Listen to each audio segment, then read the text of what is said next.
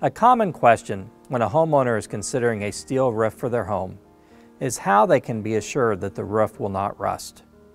Most folks have seen rusted steel roofs on old barns or other buildings, so this is an understandable concern. The good news is that with advancements in technology, today's quality steel roofs offer unmatched protection against rust. I want to explain why that's the case. There are several factors involved in making today's steel roofs so they will not rust. It starts with the metal itself. At Isaiah Industries, all of our base steel is G90 galvanized steel.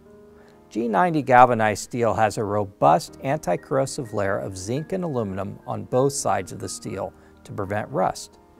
That layer amounts to 0.9 ounces per square foot. Many agricultural steel roofs have far less of this coating. Oftentimes they are G60, G45, or even G30. As an example of the durability of G90, its service life can be expected to be 3 times that of an agricultural panel made of G30 steel. The next step to prevent rust is the paint finish that is on the steel.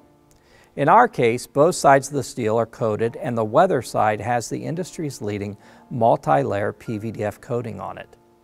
Based upon the mineral fluorite, the resin used in PVDF coatings is known for its extreme durability.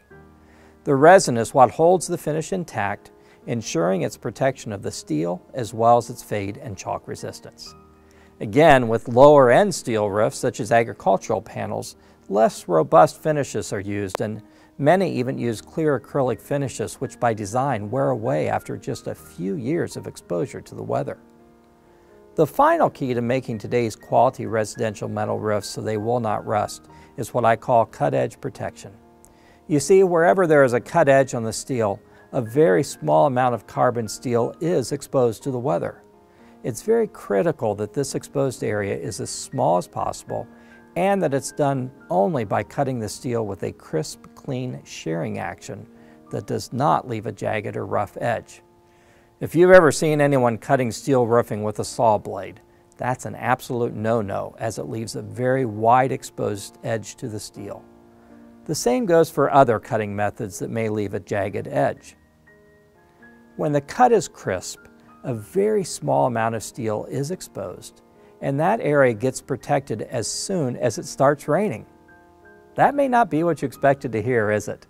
You see, when it rains, molecules from the zinc in the galvanized coating on the steel, which are also exposed along the cut edge, go into solution with hydrogen from the rainwater and are carried by the rainwater across the carbon steel edge.